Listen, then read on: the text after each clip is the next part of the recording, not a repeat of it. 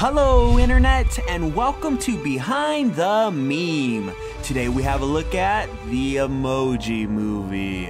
The day has finally arrived. The apocalypse, the day of reckoning, the end of the world. We all knew this day was coming, but we kept brushing off the news stories just hoping they were exaggerated and not true. Well, I'm sorry to say, they were true. They were very true. We could have stopped it from happening, but we didn't. We just buried our heads in the sand hoping the problems would stop, but they didn't. And now they're here. Goodbye, cruel world.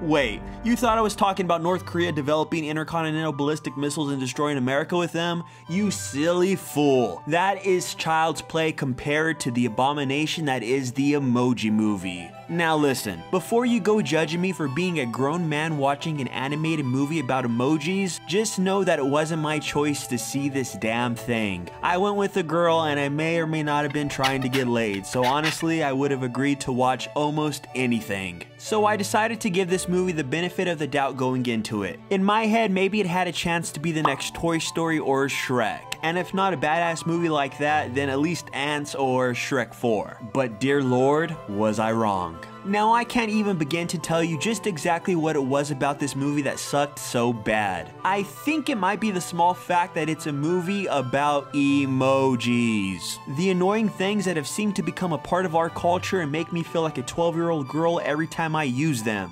Which seems to be every other text. Shh, don't tell anybody.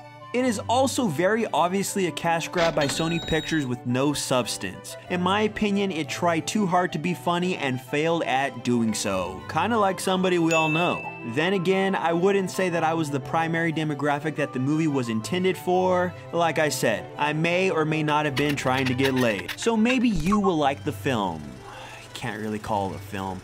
Maybe you will like the movie. I really don't feel comfortable calling it a movie either. Maybe you will like the sequence of images and audio that I didn't. There, that's better. You all know that old saying, opinions are like assholes. We all have one with hemorrhoids that hurt when we sit down. Or something like that. But the thing with this movie is that most people seem to have the same opinion. I mean, the damn thing is currently sitting with a rotten rating on Rotten Tomatoes, just barely escaping the 0% rating, which is pretty damn bad. And some of these reviews seem to sum up the movie a bit better than I can. Like this one right here that describes the movie as a demonstration of artistic abdication at its most venal. But will the kids like it? I don't know what abdication means, and I don't know what venal means, and I don't know exactly what kids are, but it sounds like this person didn't like the movie either. And damn, even one of the few positive reviews that the movie has was still negative.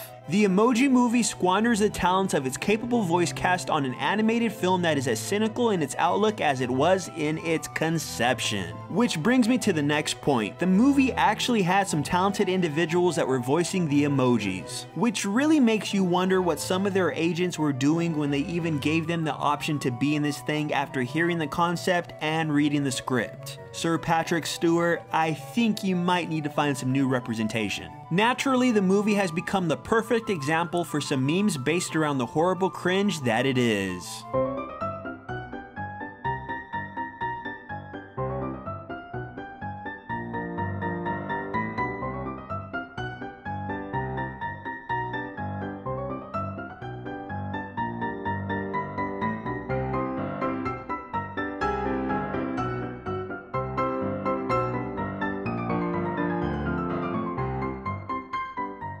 So if you still want to see the Emoji Movie after all this, that's fine. You have that right. But I have a couple suggestions on what you can do with your money and time instead. You could give it to a homeless man. You could go buy a book on socks and read it. You could go spend time with your grandparents that are dying and hear their boring stories about how they survived concentration camps and dumb stuff like that. You could even take the $10 and light it on fire, and it would be more entertaining and a better investment than watching this movie.